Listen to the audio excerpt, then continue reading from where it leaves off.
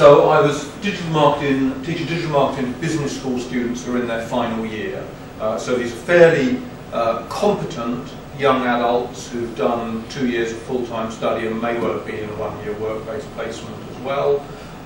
So they should be quite confident about taking hold of new tools, new ideas, and exploring them for themselves. And as I indicated in the question of Pauline, I slightly threw them in on all areas of assessment because I got them to make things without giving them very clear assessment criteria, whether it was viral videos or other artifacts that they had to justify, but without there necessarily being an explicit marking scheme.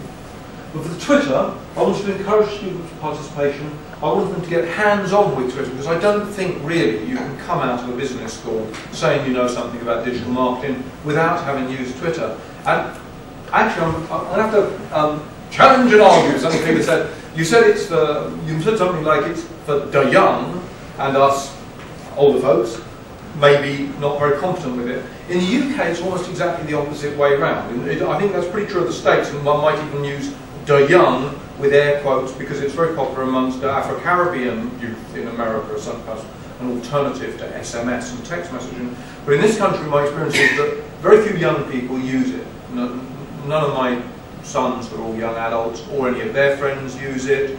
In the classes that I've taught digital marketing to undergraduate business students, on average age in between about 21 and 27, 3 or 4% out of 100 students, a handful were using it. I was quite surprised, and in subsequent sort of reading about and analysing the kinds of tweets I see, it does seem to be that in this country anyway, it's used primarily by people in the technology industries, the marketing industries, journalism, perhaps a few educationalists, especially in sort of e-learning and technologies fields, but not many young people. I'd be interested to know if any of you think your students are heavily using Twitter, and if you have students who are in that sort of what we call the young. I don't find they are. I think they need to if they're going to come out and say that they know anything about digital marketing. So I wanted them to get hands-on, and I wanted to impress on them the concept of a digital footprint, that when they leave university and apply for jobs, people will Google their name, and the stuff that is floating around with their name attached to it will say something about what they are. So I actively encouraged them to consider the use of Twitter as a way of building a sort of marketable profile of self, saying stuff that showed competence, interest, and the same about blogging.